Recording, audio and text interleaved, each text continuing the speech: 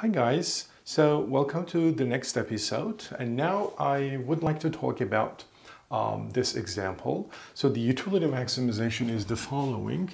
Maximize my utility, all right, by choosing the choice variables x and y from R plus subject to Pxx, assuming that the price of good x is x, Pyy equals income. All right, I'm not writing again less than or equal to income because this is an increasing function. All right, so this example is a very standard perfect substitute example. As you will see, the optimal solution is not going to be always on the interior. In fact, the optimal solution most of the times is going to appear on the boundaries, meaning either x or y is going to be 0. All right, so how do we solve this? Well, let's try the Lagrangian, okay, as usual. So the Lagrangian is the objective function, ax plus by. I just want to show you that this is not going to work. Minus lambda times the constraint, which is Pxx, Pyy minus income. Well, the first order conditions are the partial derivative with respect to x is a minus lambda px equals 0, and then del L del y, b minus lambda py equals 0, excuse me, and then with respect to lambda, I just get my budget constraint minus income equals 0. All right, if you solve or simplify the first equation, what you get is a equals lambda px, no x terms. All right, that's weird. But the previous example also had the same problem, right? I mean, not problem, but same situation.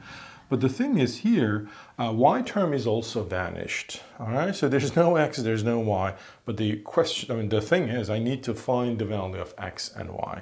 All right, so that's problem. So then Pxx plus Pyy equals income. All right, so unfortunately, some students attempt, well, because the x and the y terms are vanished, I sort of came across some solutions which basically try to figure out the x and the y terms from this equality alone, which you can't. All right, because you have one equation which depends on x and y, all right? I mean, these two do not depend on x and y, so therefore they are out of question. They are useless for you to solve the value of x and y.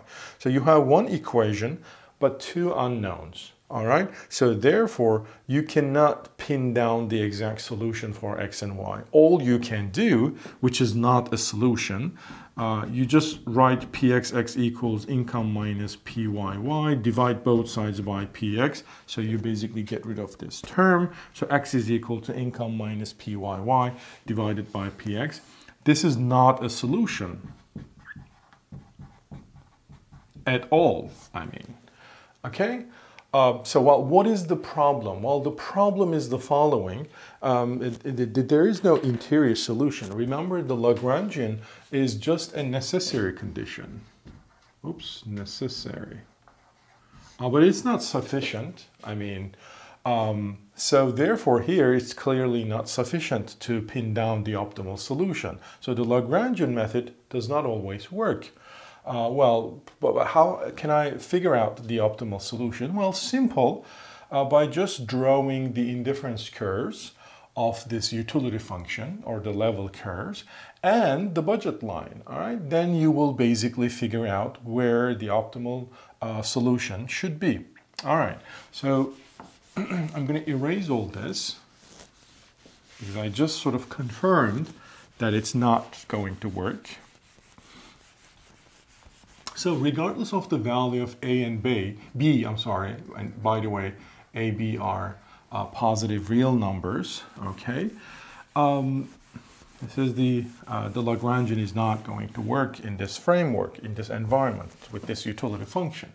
So let's start with drawing the budget set, and then, so let's call here budget curve, all right?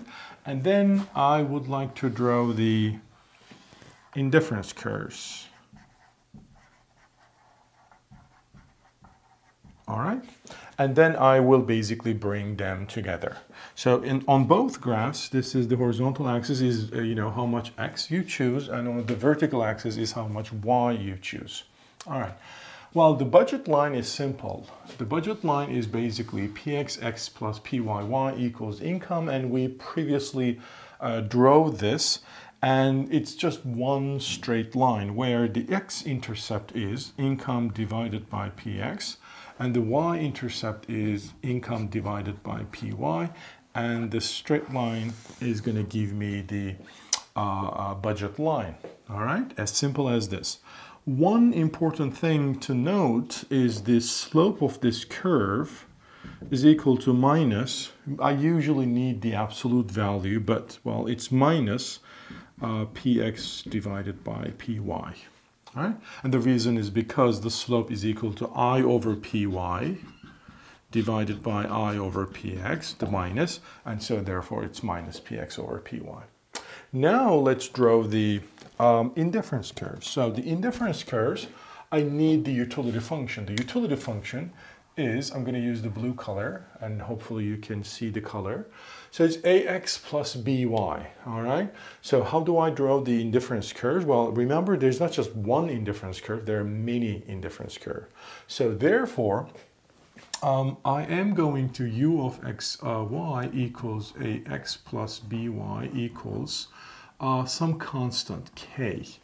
All right, as you increase and decrease this k, your indifference curve is going to shift forward or backward. All right, so assuming that k is, well, some positive real number, all right, I don't care about the negative values because the x and y's, remember, are choices and they're always positive, non-negative choices. So therefore, this term will never be negative. All right, so therefore, k is strictly greater than 0. That's fine. Okay, so when k is some positive number, how can I draw this line? Well, simple. The x-intercept is basically when y is 0, so x is equal to k divided by a, and then the y-intercept is equal to k divided by b.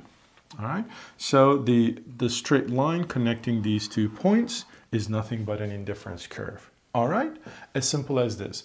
As I told you, as you increase the k, you're going to get another indifference curve, right? This is, for example, k is equal to 2. Is it 2 over a, 2 over b? But if k is equal to 3, it's 3 over b and 3 over a, and so on. So therefore, all the indifference curves will be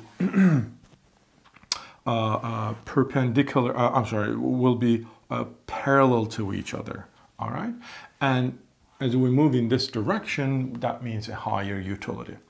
The important thing that you have to figure out is the slope of the indifference curve. It's minus, again, because it's a downward sloping curve, k over b divided by k over a, so it's basically a over b, all right? Okay, so here I have 2 straight lines, all right? I mean, 2 kind of straight lines, because here I don't have one, but there are infinitely many straight lines. Here I have just one. So the budget line is fixed, but the indifference curves move in this direction or this direction, depends on the k, all right? So the thing is, I want to bring them together, and the tangency point and or the intersection point is going to give me the optimal point.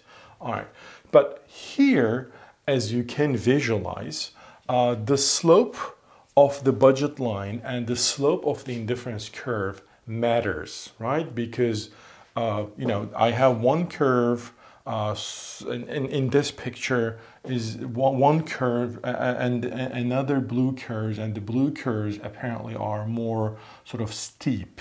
All right, so what does that mean? So if I bring them together, all right, let's do it in this graph.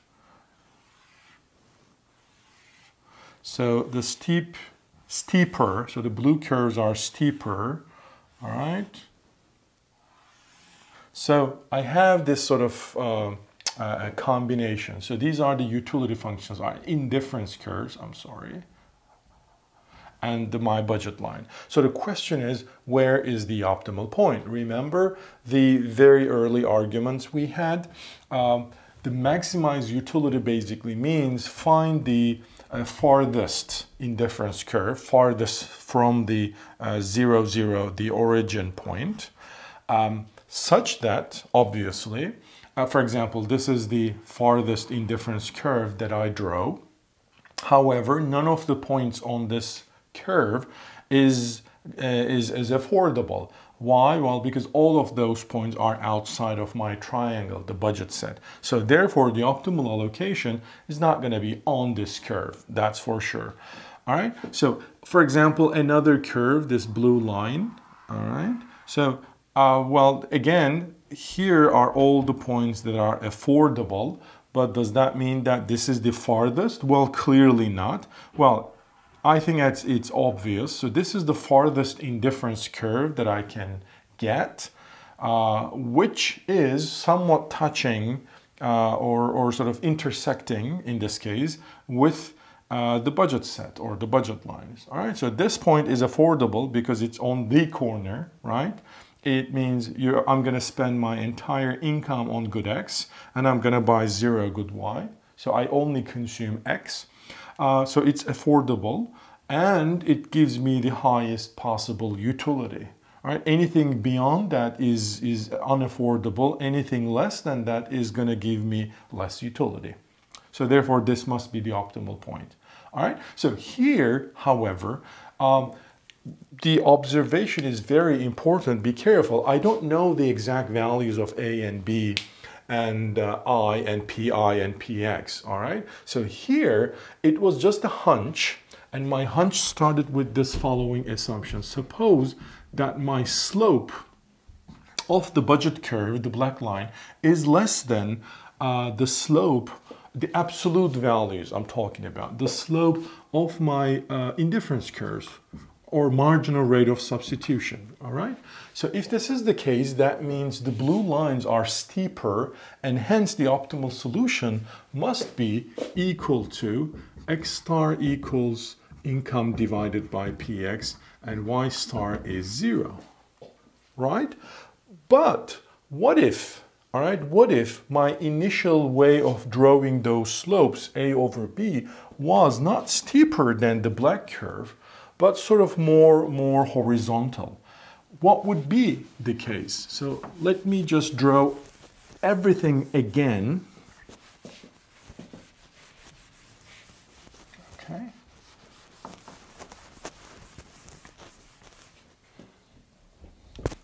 So once again, I have my budget curve here.